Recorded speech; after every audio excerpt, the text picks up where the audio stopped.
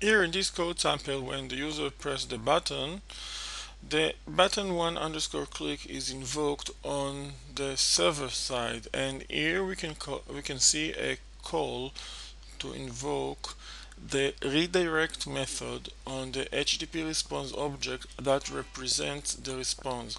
When calling redirect, passing over a URL address, the client will get HTML document, a very short one, that will redirect him to another URL address, the one we specify when calling redirect.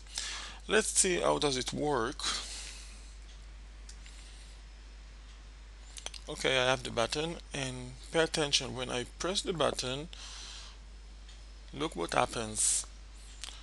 The web browser receives a reply that redirects him to this specific URL address, and this is the output.